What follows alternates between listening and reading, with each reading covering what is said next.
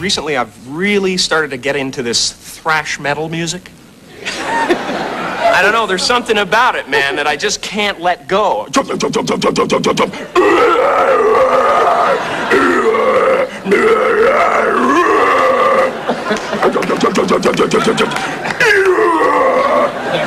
great, it's great. There's this one band out that's called Napalm Death.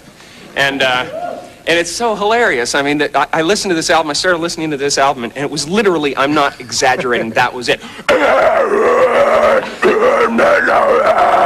One band that I always go back to, and I haven't listened to stuff in a while, like that type of music, but Job for a Cowboy. Oh, wow. You're taking a metal. Yeah, Bring Me the Horizon. It was Unearth and Dimmu Borgir. And somebody else.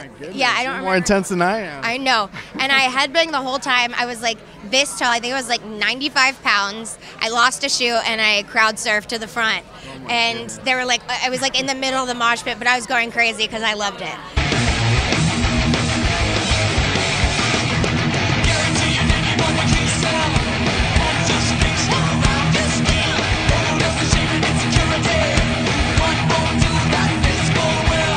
The dream was to play electric, yeah. It's all electric. So lead guitar in a heavy metal band. Like Metallica? What? Yeah, sure, exactly, yeah. Metallica, Megadeth, Iron Maiden, Slayer, Sepultura, Crumbsuckers. They were a speed metal band. Wow. Lots of them. Yeah, and then sort of punk as well. Rain and Blood? Great album. Oh. Slipknot. I went to a Slipknot concert. It was actually, to this day, probably the best concert I've ever gone to. Is that right? Mm-hmm. Slipknot? They're just amazing performers. Even if you don't like metal, I think you'd appreciate a Slipknot concert because it's just like incredible to watch. Probably have to go with Tool since I'm a friend of lead guitarist Adam Jones. I mean, they're an iconic metal band, and what better way to send me down to do what I do best and destroy things than Tool. Do you think you can convince them to put out the new album a little earlier? I've asked them multiple times how long it's going to be and stuff like that, and they're keeping it pretty under wraps like they've done everything they always do. So it's anticipated, and I'm ready for it to come out as well. Yeah. I go.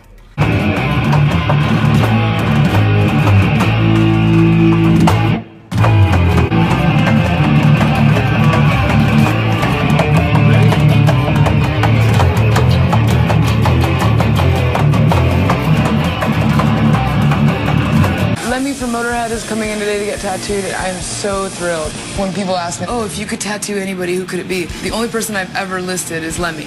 Out of all of the musicians that I've tattooed, this is definitely one of the most exciting ones. Sweet. All right, so you ready to check it out? Let's go. Dun, dun, dun, dun. Oh, that's great.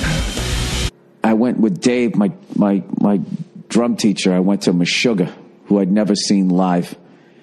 And I got to tell you, it was a fucking life-altering experience.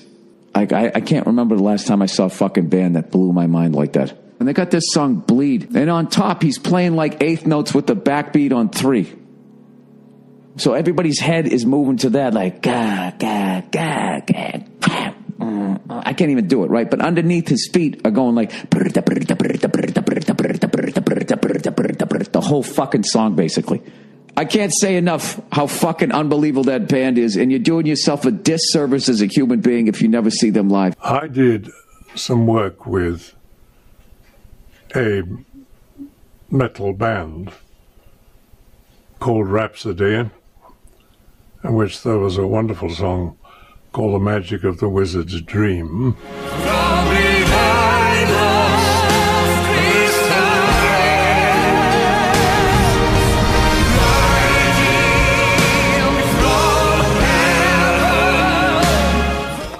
I also contributed in a different way to something that was done by Man of War, with whom I would very much like to work again.